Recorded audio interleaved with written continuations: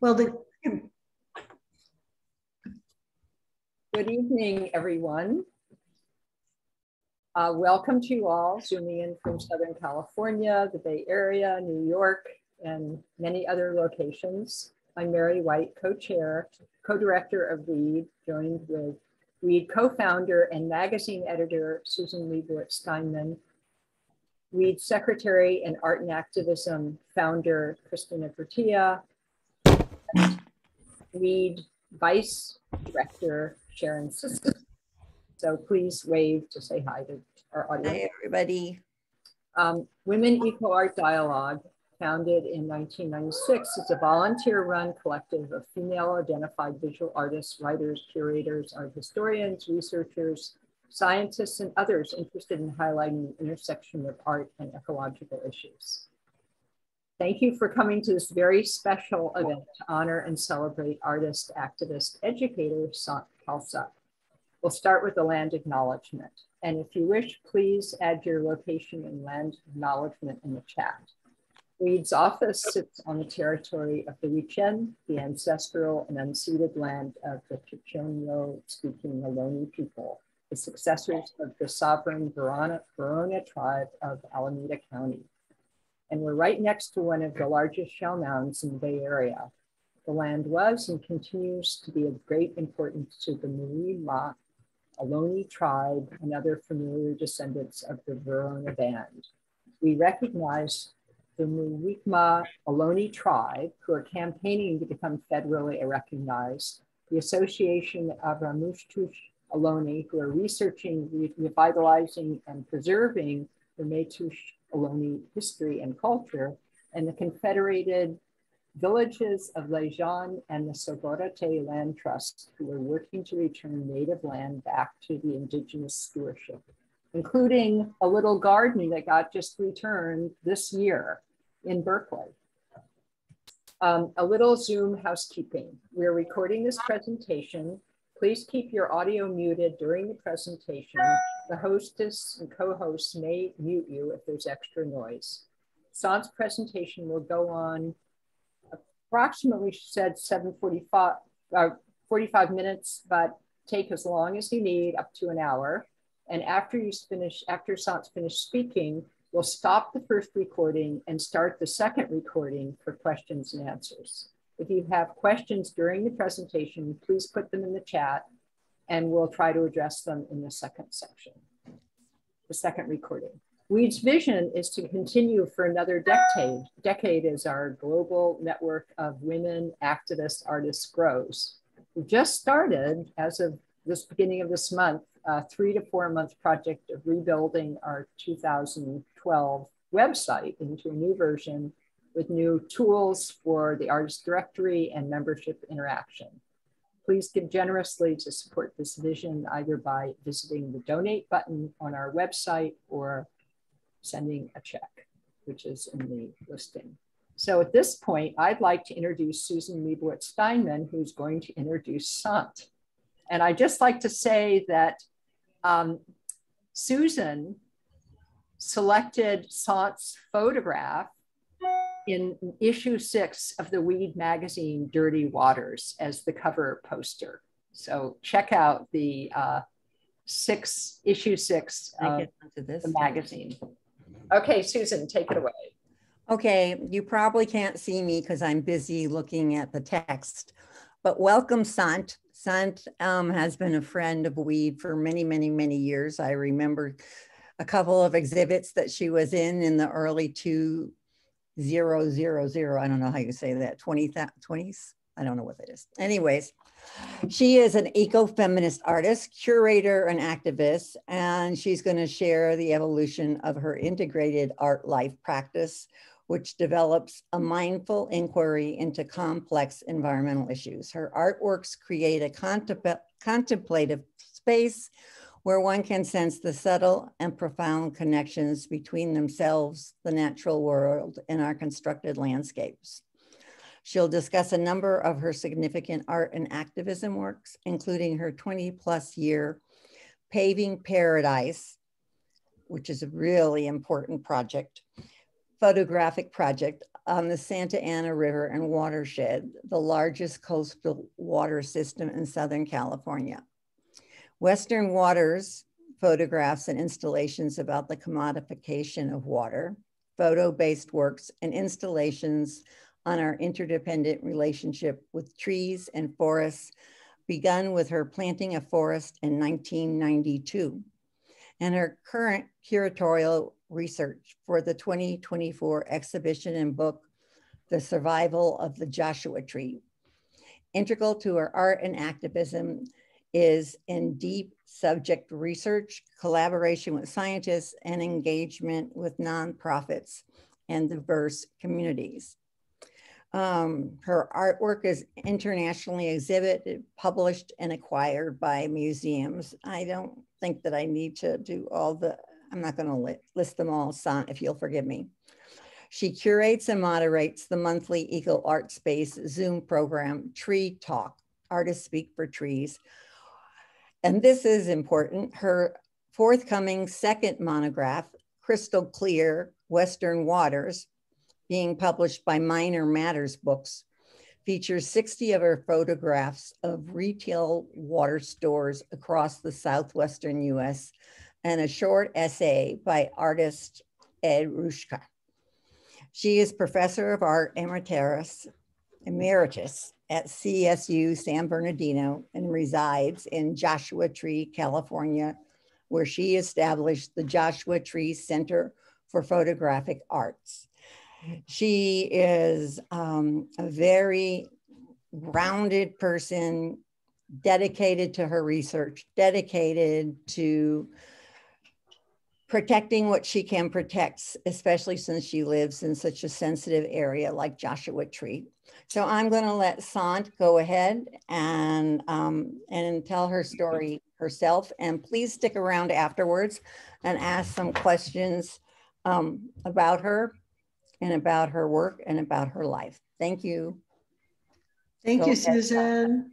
Thank you. It's so wonderful to see you and everyone today. And I appreciate the invitation to join the group today for art and activism.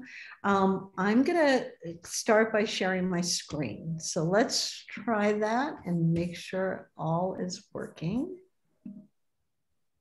Okay. Does that look good? Looks beautiful. Great. Okay. I am Sant Khalsa, coming to you from my studio in Joshua Tree, grateful and humble to live on the ancestral land of the Serrano, Chemehuevi, Mojave, and Cahuilla people. My talk is of a personal nature, actually also of a political nature. At this moment, I, like many of you, are doing my best to cope with the Supreme Court abortion decision. The overturning of Roe v. Wade not only rescinds women's rights, but sends a clear message that personal freedoms are at risk.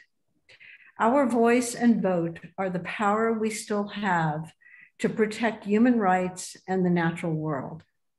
Art and activism are powerful tools for expressing our ideas and actions moving forward for social and environmental justice.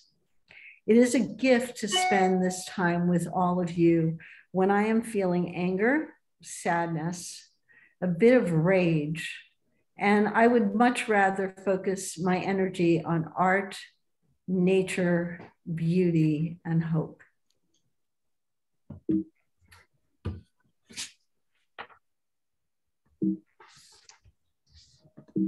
Not moving forward here. Give me a second.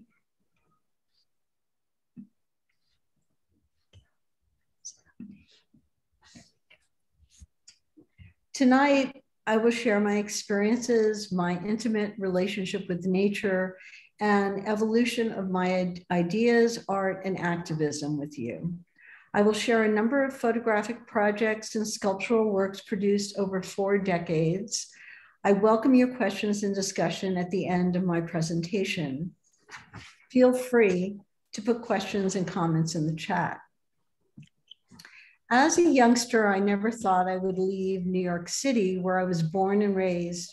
Certainly didn't imagine that my life's journey would bring me to San Bernardino and more recently to Joshua Tree. I'm an artist and activist, as well as an educator and curator that views art as a powerful tool for raising human consciousness. I agree with the artist Joseph Beuys, who said, quote, "I think art is the only political power, the only revolutionary power, the only evolutionary power, the only power to free humankind from all repressions." I use photography as a tool for researching my relationship with the world. Art is a process for exploring my ideas and what I am most passionate about. For me, art is both personal and political. That's a picture of me when I'm about 19, I think. I use photography, I experience and see life through the lens of an artist and believe I've always been that way. I began photographing in 1971 while a painting major at the Maryland Institute College of Art as a means to document societal issues and a tool for self-reflection and discovery. My earliest photographs were portraits and self-portraits in an attempt to know myself, raise women's consciousness, and understand human nature. It was a period of societal stress and change, and I was immersed in the dialogue through both political action and my art practice. My work took a new direction when I relocated to California in 1975. I landed in San Bernardino on the periphery of desert and mountain lands, a landscape in transition due to population growth and suburban sprawl. The landscape I encountered was antithetical to the iconic images of the American West I had seen in Hollywood movies or in 19th century photographs by William Henry Jackson and Timothy O'Sullivan, or those taken later by Ansel Adams and Edward Weston. Being a visual artist, I was hypersensitive to the dramatic change in my surroundings and felt displaced. Yet I was intrigued by my new experience of space, light, and territory utterly foreign to me. I began to photograph the landscape as a means of investigating, interpreting, and expressing my experience, vision, and ideas about the place I called home. My new terrain was horizontal, vast, open, and expansive, while my previously known New York environment had been vertical, compressed, controlled, and limited.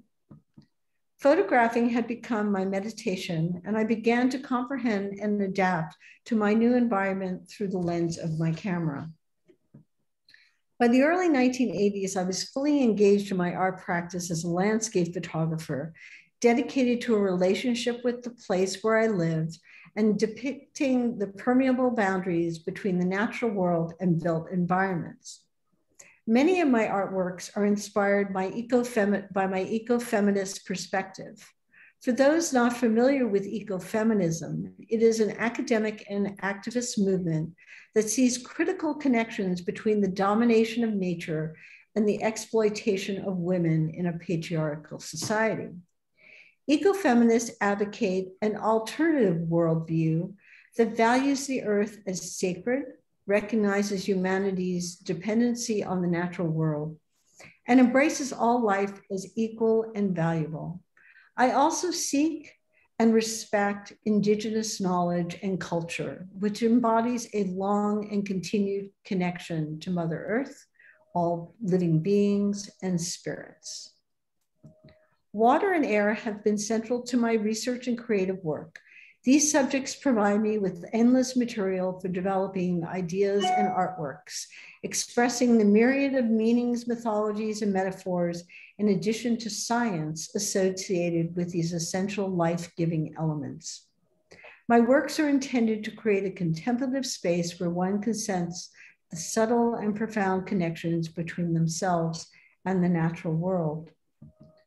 Photographing is an integral part of my art and meditation practice, being still, alert, and present in a moment of mindful observation, as well as a means to organize and make sense of what I perceive as a chaotic, conflicted, and complex world. Additionally, I create installations, sculptural and performative works with the intention of engaging my audience as an active participant rather than a passive observer. Many say that I am obsessed with water. I say, how can I not be? I live in the desert. I need water to survive. Water is a scarce natural resource that plays a critical role in the destiny of humanity and all flora and fauna. Water is beautiful, refreshing, and miraculous. We consume water to sustain our lives and immerse ourselves in water to cleanse our body and soul and awaken our spirit. Pure water is the universal solvent, yet polluted water is the carrier of disease and death. Water became a primary subject of my artwork because it serves as a natural conduit between the human body and the water body, planet Earth, a connection between the scientific and the spiritual, and that which ultimately determines our survival. Today, water quality and availability are some of the most important issues facing our communities and our planet. Our dependence on natural water sources such as rivers, aquifers, and wells is being tested daily as we cope with the reality of climate change. We search for new innovative solutions to provide water to meet our most basic human requirement.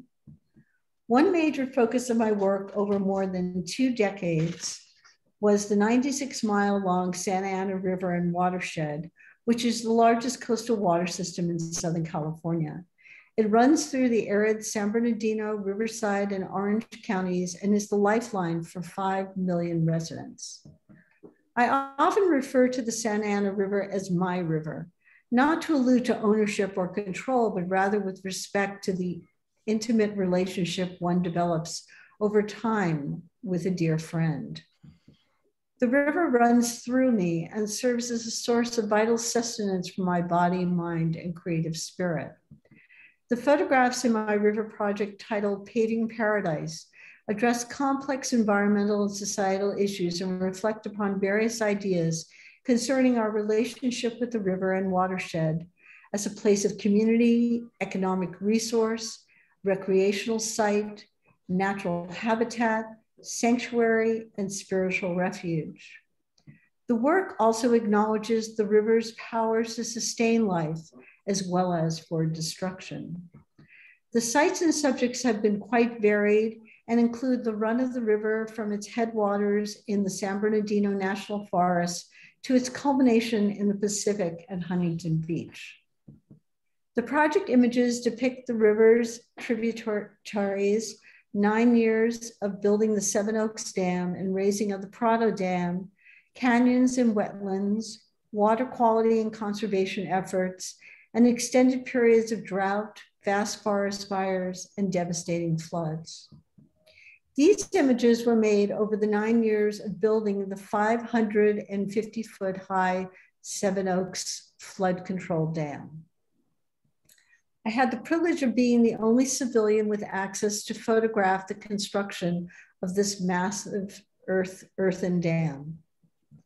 I witnessed massive earth-moving changes to this canyon and learned about our water systems working alongside the Army Corps of Engineers.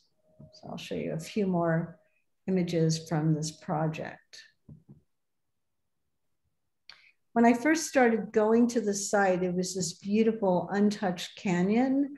And over time, over those 9 years, I saw all these changes, and it became harder and harder for me to go there and photograph.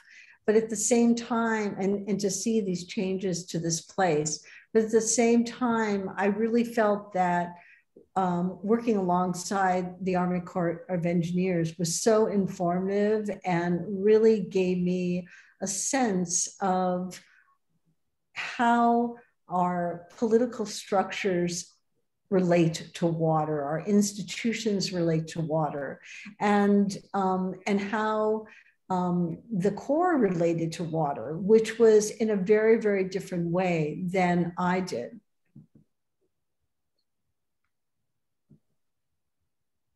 These next photographs depict the ongoing cycles of drought, fires and floods throughout my 3-decade-long project. So this is actually Big Bear Lake, a very large lake during a period of drought. So these are some variety of drought images. This was during a very large bark beetle infestation that happened in the Big Bear area, where millions of trees had to be cut down. And of course, there were lots of forest fires that occurred as well during this time period. And then within the cycle comes the fires. This is actually an area known as Devil's Canyon, right behind Cal State San Bernardino, where I taught for many years.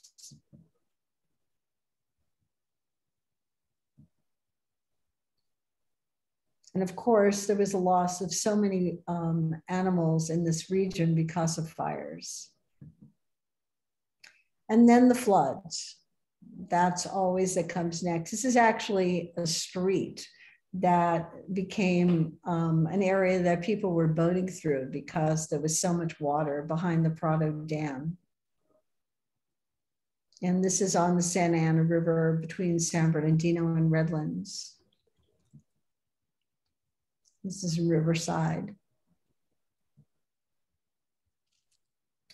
In addition to exhibiting, I share my work with nonprofits who are working to protect and conserve our precious river and other natural resources within the watershed. I was first drawn to the Santa Ana because of its natural beauty, the vast open landscape, the starkness of its often dry riverbeds, and the power of its occasional rushing waters. I spent 3 decades drawing inspiration and knowledge from this contested landscape. It is an ecosystem that is cherished and protected by some, but consumed and disregarded by most. It continues to undergo changes as much by acts of nature as by human hands. This 16 photo wall installation is titled "A River Runs Through Me." The piece brings together more personal and poetic images to describe my relationship with the river. For this series, I made small gelatin silver photographs of the river, earth, and sky to bring attention to the beauty of ordinary experience and the realization that we are nature. The visual structure of the installation refers to the flow of the river and water and its movement through the land and our bodies. So here's a number of images from that 16 piece wall installation.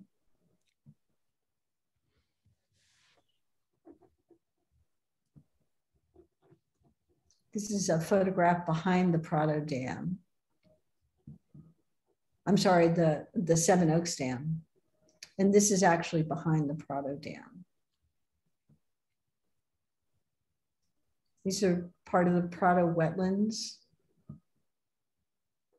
and a dry area of the wetlands. I don't know if you can see, there's a frog right in the center of that dry riverbed. And this image really shows all of the activity that happens often in the riverbed, because we see the movement of all the bugs and probably the paws of a coyote and the track of a human. This is actually a flooded golf course below the Prado Dam, and also a flood below the Prado Dam. They had to release water during a time of extreme rain and flood a small community in order to protect all of Orange County if the dam would burst. And of course, there's a lot of wildlife along the river and throughout the watershed. The Santa Ana River watershed actually has the most diverse population of birds in all of California.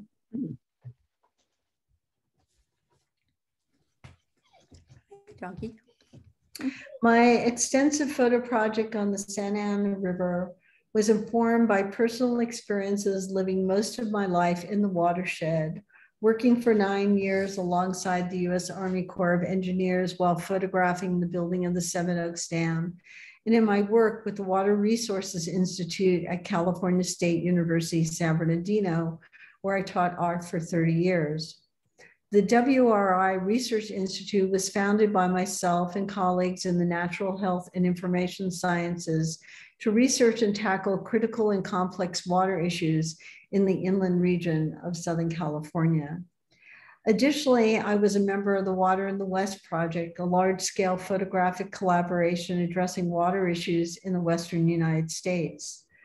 Through the 1990s, I'd worked with an extraordinary group of 11 photographers, including Mark Klett, Terry Evans, Peter Goen, Robert Dawson, and Laurie Brown, and curator Ellen Manchester, as well as a number of water experts investigating a wide range of topics related to the use and abuse of water in the American West. We felt that bringing our individual perspectives, approaches, and regional projects together formed a more in-depth and powerful message. Project exhibitions and publications were educational, thematic, and issue-centered, as well as art-focused. This unique approach and experience expanded my understanding of water and land issues and my visual vocabulary. The Water in the West Photographs and Archives is held at the Center for Creative Photography at the University of Arizona in Tucson and is available for research. Continuing with my focus on water, my 2 installations titled The Sacred Spring and Watershed are important in understanding the evolution of my ideas about our relationship with water. Both installations are conceptual works solely constructed with everyday materials that involve the most basic and necessary of life experiences, the drinking of water. The works are visually minimal while offering complex layers of meaning for the audience to consider through their active participation in the art experience. The Sacred Spring serves as a metaphor for nature and self, as well as a site for consumption of what already exists and flows within each one of us. This piece developed from my practice of yoga and meditation, travels to sacred water sites in India, and the myth of the 9 muses born from a sacred spring to inspire. 9 spigots provide water as a conduit for the receiving of inspiration, abundance, creativity, affection, honesty, intuition, harmony, passion, and grace. All are invited to drink from the spring. My Watershed installation further developed my ideas from the sacred spring by creating a bottled water company, whose product plays on the notion that we consume to feel better about ourselves and gives the consumer what they physically require and psychologically desire. The artworks address the commodification of nature, water as consumer product, and human desire, a never-ending thirst. Watershed is intended to use what is familiar to bring about a turning point in the course of one's own experience and understanding of our inherent relationship with water and the natural world, a watershed moment. Each bottle of drinkable spring water in box is labeled with the product names that represent attributes found in the natural world, as well as desirable human qualities for consumption. The idea for my photographic project, Western Waters, developed while I was researching the bottled water industry for my installation, Watershed. I'm going to take a little drink here.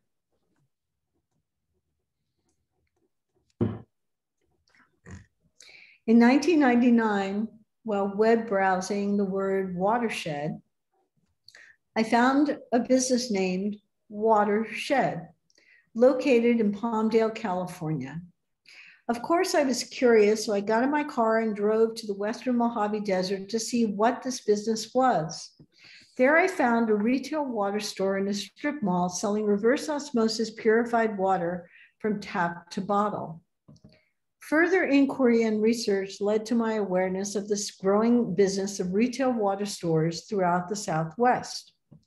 I was drawn to the subject because of the apparent necessity yet absurdity of these stores and the way these venues seek to represent the source of a natural experience. Of course, these stores are merely an entrepreneurial enterprise, a constructed site to provide the consumer with the most essential requirement for life and survival.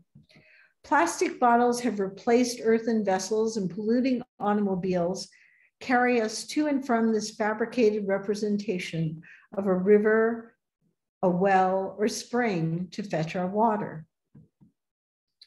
I use the internet yellow pages to locate stores in Southern California, Arizona, New Mexico, and Southern Nevada. I was especially intrigued by the store names and how they referred to natural water sites, water quality, and spiritual aspects related to water. For example, here is the Heavenly Water Store. It appears that the concepts in my two installation works, The Sacred Spring and Watershed, had manifested themselves in the real world. I decided to use a photographic strategy atypical to my personal photographic style to present the subject content in a more objective way. My approach was influenced by the work of several artists and photographers that I have long admired and have had a significant impact on contemporary photography. I considered the social documentary photographs of Walker Evans. His approach to storefronts and signage seemed perfect for my project. Also, the photo book projects of Ed Ruscha, which used a straightforward, even deadpan, anti-aesthetic depiction of his subjects. I was specifically thinking about 60 water stores in a similar way to 26 gasoline stations. And of course, the typology photo works of Bernard and Hiller Becher, considering their gas tanks as they related to Ed Ruscha's gasoline stations, and more specifically, their water tanks as they would relate to my photographs of water stores. To create Western Waters, I went on pilgrimages to these water sites, numerous road trips across 4 states over a period of several years, never knowing what I would find when I arrived at the location. Each store location provided some commonalities, but each also provided a unique experience. Ironically, this was similar to the experiences I had wandering in India in the early 80s, seeking holy and healing water sites, but often just finding a spigot and a sign marking the site. Western Waters again establishes a framework for understanding how we view the natural world, especially water, as commodity. The stores attempt to give the consumer health and happiness, as seen in store names such as Pure Water and Happy Water. The success of these stores is based on consumer fear that their tap water is not safe to drink and providing a less expensive alternative to bottled water.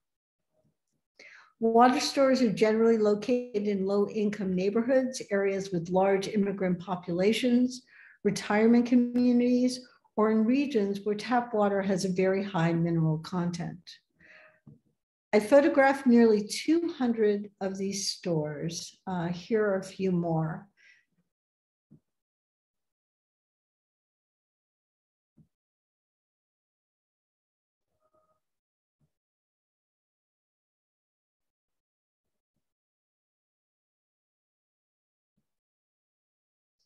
These 60 frame gelatin silver prints were installed in a pattern which refers to the geography and mapping related to where the stores are situated in 4 states and in relation to each other in my road trip experience. 20 years ago, I wrote, quote, "The Western Waters photographs will serve in the future as a historical document of either a fleeting fad or the foundation of what will become commonplace in our society." Today, the many complex issues raised by my photographs of retail water stores remain critically important as we face climate change, water scarcity in the West, and water quality issues throughout the US due to failing water infrastructures and industrial and agricultural pollution. I am honored that Minor Matter Books reached out to me about publishing a monograph of the 60 photographs under the title Crystal Clear Western Waters, and that artist Ed Ruche, who inspired my approach to the work, agreed to contribute a short essay to the book. Minor Matters employs a wonderful community model for their books, mostly of underrepresented photo-based artists, including women and BIPOC artists, which requires that books be pre-ordered before the book is published.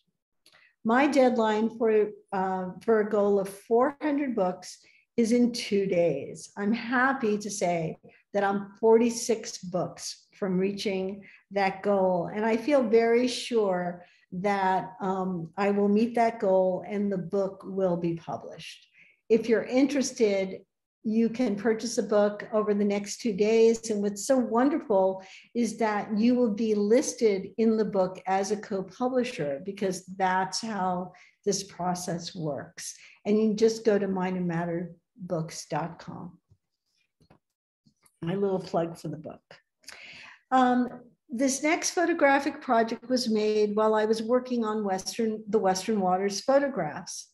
It was a collaboration with B.H. Fairchild, a preeminent poet who often writes about his experience of place. Both my photographs and Fairchild's writings in the project titled The Death of the Heart depict, interprets, and gives aesthetic presence to the slow death of rural small towns throughout the contemporary Midwest. Owing to corporate farming and the plight of the small farmer, the proliferation and strategies of big box stores, the interstate freeway system, and the ongoing migration of rural populations into urban and suburban spaces, a ghost town phenomena swept through the farm states. The loss is not only economic, but cultural, and the causes are very complex. These images were made while I journeyed in West Kansas in 2002, traveling 1,170 miles on backcountry roads to several dozen farm towns with populations of 100 or less, some as few as 5 people. Yet in the past, thousands and 10,000s of people lived in these towns. I photographed the sparse yet historically and visually rich remains of these towns and the surrounding landscapes. The images speak of memories deeply planted in these places, provide critical and creative insight, and capture this astonishing historical event to reveal and preserve it. The photographs represent my experience of these extraordinarily ordinary places and record the evidence of change, loss, and absence.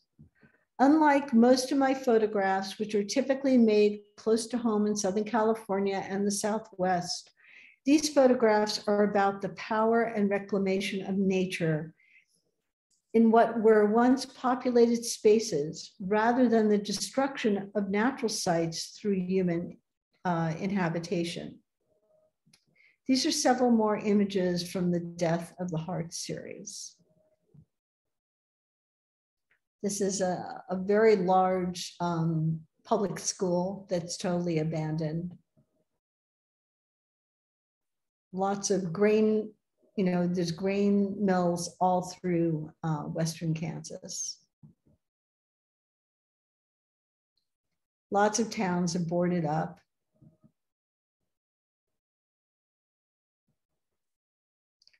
Main streets are grown over.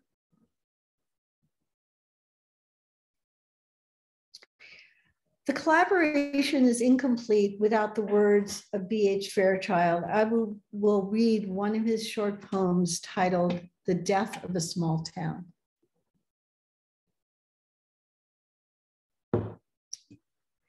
It's rather like snow in the beginning, immaculate, brilliant, The trees shocked into a crystalline awareness of something remarkable, like them, but not of them, perfectly formed, yet formless.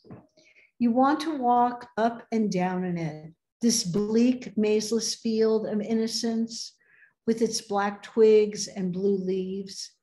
You want to feel the silence crunching beneath your house shoes, but soon everyone is wallowing in it. The trees no longer bear sunlight, the sky has dragged down its gray dream, and now it's no longer snow, but something else, not water or even its dumb cousin mud, but something used, ordinary, dull. Then one morning at 4 a.m., you go out seeking that one feeble remnant. You are so lonely, and of course you find its absence. An odd thing to come upon an absence, to come upon a death, to come upon what is left when everything is gone. Such a powerful thought and image. Quote, what is left when everything is gone? Something I think about every day. The realization that climate change is impacting every living species on our planet, including us. That human acts of greed and negligence had led to the extinction of hundreds of animals and plant species and endangers thousands more. As an individual artist and activist, I consider that my very action can contribute to the problem or help towards solution. I strive to live a mindful and compassionate life in harmony with the natural world, which is both a challenge and a gift. Returning to the evolution of my art as activism, let's look back to the late 1980s and 1990s when I produced a series of works titled Distress Signals. Distress Signals integrate signs and symbols, including Morse code, which is the only international language for distress. Ironically, Samuel Morse, the inventor of Morse code, was also a scenic landscape painter and one of the original inventors of photography. My project seemed like a natural way to fuse these historical references into contemporary works that speak about critical environmental issues. This piece that you're seeing, Tidal Air, is an example from my early distress signal works, using Morse code to bring attention to the critical importance of our symbiotic relationship with trees. The symbols spell the word trees. The word air. In a series of meditation altars, warning symbols are transformed into altar pieces picturing devastated landscapes. Here's one example. In 1992, I was invited to produce new work for the thematic exhibition Smog, A Matter of Life and Breath at the California Museum of Photography at UC Riverside. The Los Angeles Basin, and more specifically the inland region of Riverside and San Bernardino, have long suffered from the worst air quality in the US due to a large population and car culture, as well as sunny, stagnant weather and a bowl-like topography. The region has the highest level of ozone pollution and second worst for year-round particulates in the nation. This was the beginning of my interest and focus on air quality as a subject in my work. Each artist in the Smog Show was paired with a research scientist at the UCR Air Pollution Research Center. At the first meeting with my collaborating scientist, Dr. Paul Miller, I asked, what was the best thing I could do as an individual to positively impact air quality in the Inland Empire? He said, plant trees. I planted over 1,000 native and fire-resilient ponderosa pine seedlings as a volunteer with the National Forest Service in Holcomb Valley near Big Bear Lake over many weekends during the 1992 spring planting season. The Holcomb Valley had been environmentally decimated by mining, clear cutting, and cattle grazing during Southern California's 1860s gold rush. My planting experiences were physically labor-intensive, yet emotionally profound and cognitively transformative, inspiring the creation of the site-specific installation, The Sacred Breath, seen here. The Sacred Breath is a meditation environment which focuses on the interdependence between human beings and trees and provides the participant with an experience of the breath as a life-giving gift from trees. In the installation, a lung-shaped photographic altarpiece connects our bodies with forests, the lungs of the earth. On the altar below are ponderosa pine seedlings and chemistry flasks filled with earth, air, water, and charcoal for fire. On each side of the altar are suspended prayer wheels which continuously turn. The prayer wheels are covered with photo images of healthy forests. Inside each wheel are texts provided as prayers for trees, plant trees, protect trees, save trees, etc., seen in the previous slide. As in Tibetan belief, each rotation of the wheel is likened to the recitation of the prayer it contains. On a smaller wooden altar sits a handmade prayer book of tree photographs with the words inhale and exhale to guide you through a breath meditation. For the show, I also produced the photo wall installation titled SOS, We Are Killing Trees, Therefore We Are Killing Ourselves, which presents photographs of the most smog damaged trees in the US at the time. The images are printed on square and rectangle panels to create a visual statement which spells the International Morse Code signal SOS. Many of my subsequent photos, sculptural, and installation works related to trees, forest, and air quality evolved from my life-changing experience planting a forest. Stand is a sculptural work created for the LACMA Photography Los Angeles Now exhibition in 1995 with my then collaborator, Charles Moorhead. The large work represents a specimen-like replication of a stand of trees and constructed memory of a fire-destroyed forest. High contrast photographic images of trees burned in forest fires are held between glass and inset in wood on a charcoal and steel base. Light moves through the transparent gelatin silver photographs, projecting the images on the wall. The work addresses issues representing the representation of reality through the photographic image and its implied memory of the environmental experience. Trees and seedlings are akin to Stand in my use of burned forest imagery and materials. The work addresses both the fragility and resilience of nature. Trees and seedlings represent the cycle of birth, life, death, and rebirth, the memory of a forest, and the promise of new growth. These pieces vary in height and are grouped and installed leaning against the wall like planks of wood are stored and displayed for purchase in a lumber yard. In 2010, I began a new phase of exploration and transition in my life with the purchase of a home in Joshua Tree, where I now live. I moved to a small town in the Mojave Desert with a desire to seek a life of simplicity with a deeper connection between myself, community, and our natural world. I began to work seriously for the first time with color and a focus on the rural desert environment after a long career of depicting the urban and suburban places where I lived in black and white. The photographs represent my recent reflections on time and place, nature and culture, self and community, and our consumption of natural resources. It is my experience of the vast and beautiful yet complex, fragile and threatened California desert ecosystem. Of course, water and lack of it is a dominant subject in the photographs. These images are from the Salton Sea area with special interest in the geothermal fields and power plants, a site being considered by the tech industry as the future lithium valley. So I'll show you these images. This is the geothermal fields and power plant where energy is harnessed from the hot water underground. I mean, it's just an extraordinary place. And the idea of it becoming Lithium Valley is just very, very disheartening.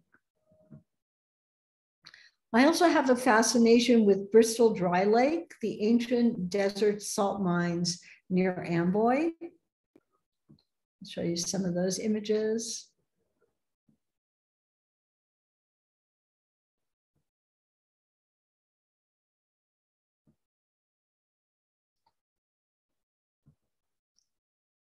You can see just from looking at these photographs of why I would want to work with color specifically in the desert when I've worked with black and white all these years. As I mentioned, color is fairly new to my practice, and I'm in the process of developing an aesthetic that supports my vision.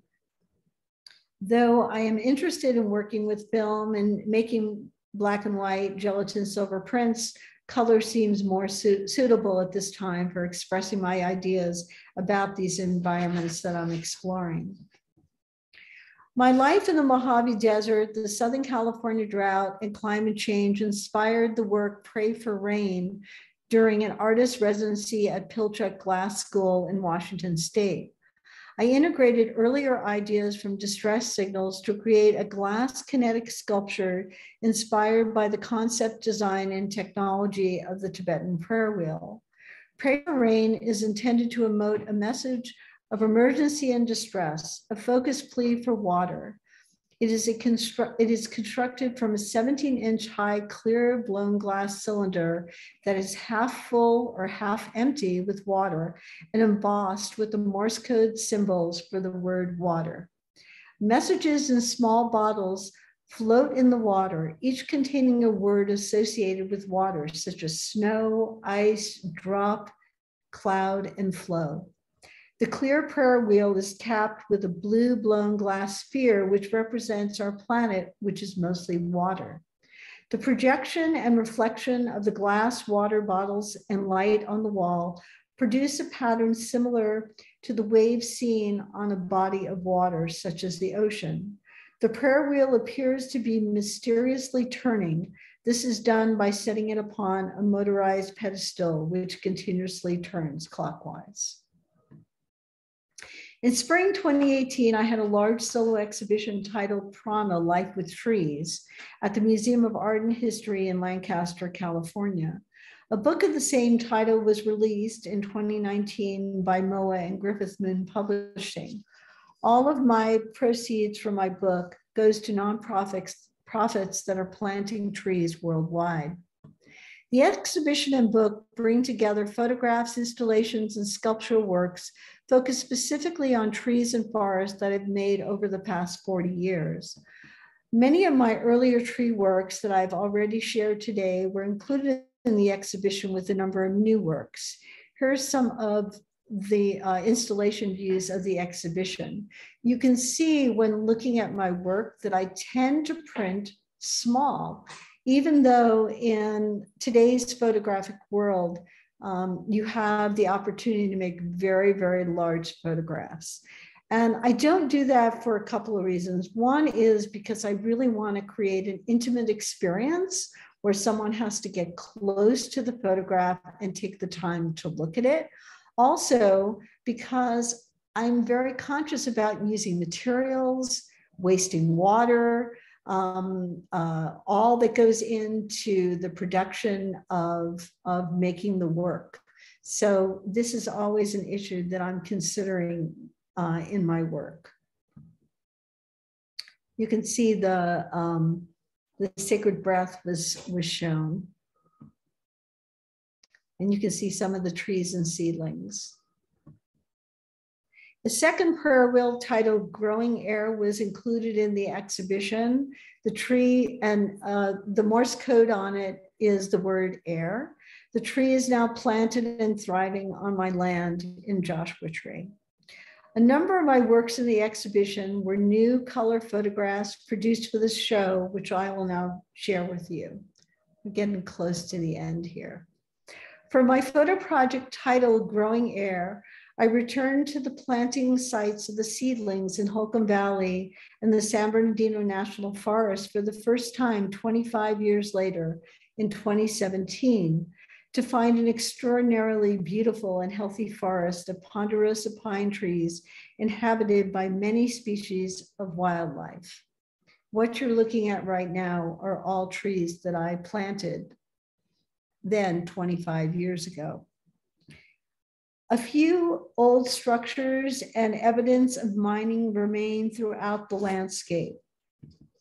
In this image, we see piles of pulverized gold ore with the forest in the background. Here, trees are growing in the tailing piles from the gold extractions. I am drawn to both what is visible and the hidden mysteries we seek to understand about trees and their communal lives. I'm spending time in the forest developing a meaningful connection and producing works that respond to this unique and complex environment. I especially delight in visiting the trees during the spring when the forest is in full bloom. I experience a deep and profound connection with the place and recognize the power and sacredness of the trees. I walk through the young forest attuned to the life force that surrounds me and the growing mycelium networks beneath my feet. I know that the trees are aware of my presence and I express gratitude for all they give us. These trees, like the millions of others that are being planted worldwide, are required to restore the breath of life to our dying planet. Another forest series was made during a visit to a coastal rainforest in British Columbia. The series, titled Rebirth, depicts new growth on old growth nurse stumps that were either cut for lumber or naturally fell. You may recall that this is the image on the cover of my book, Prana Life with Trees. The nurse stumps provide structure and nourishment for the young trees, sharing nutrients, oxygen, and water to support new life. These dense forests are rich with oxygen, providing the perfect forest bathing experience, which is proven to boost the immune system, lower blood pressure, and aid sleep. Being in these healthy forests gives me a sense of hope and calm as I breathe in the power of the energy of nature. A few more of these images.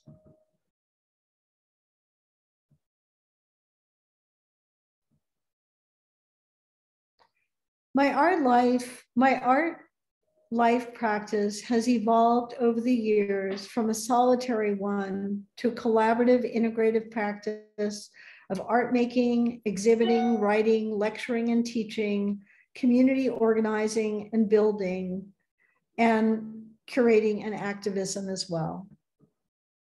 I realized that I am but one voice and that by bringing together artists, scientists, writers, and activists to share their varied creative perspectives and research-based findings has a greater and more substantial impact.